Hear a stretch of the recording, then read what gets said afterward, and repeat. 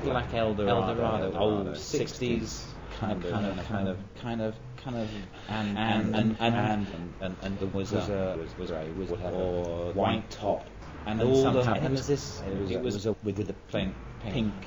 Pink looked like pink, and the respray. It was like sins of the flesh, like sort of Jane Mansfield parked out in the street.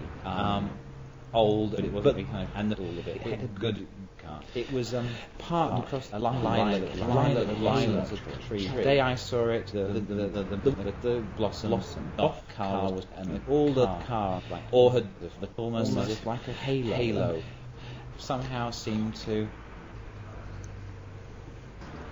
redeem the car. Redeemed. It was forgiven. It's the quite sort of you know, a kind of fallen Jane Mansfield, forgiven for the sainthood or something. It was like they won't get. There's probably some good phrases in there.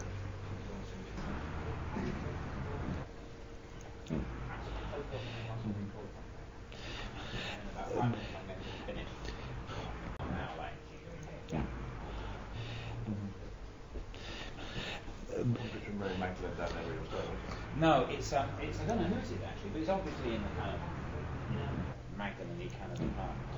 It's Boccherini's Stabat Mater.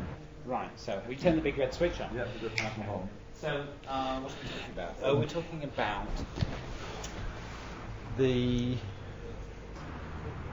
I'll probably do this in a very kind of like, in a very sort of like pragmatic way rather than a sort of romantic way. I feel too self-conscious doing it when I have a romantic way. Kind of sad, but the not as good as it should. I couldn't really even afford cosmetic surgery. The wonderful thing about it was that in the street underneath was obviously mud that in petals they're like little trumpet shapes. I think they'd all dropped directly beneath the tree. They'd either landed onto that, which was acres of cellulose, bounced, formed around the beautiful, natural, the sort of decadence that had been sins become spiritual, stately, fallen. Marilyn Monroe, the degeneracy of their early lives induced into Mary Magdalene by this holy lilac tree. And lilac halo.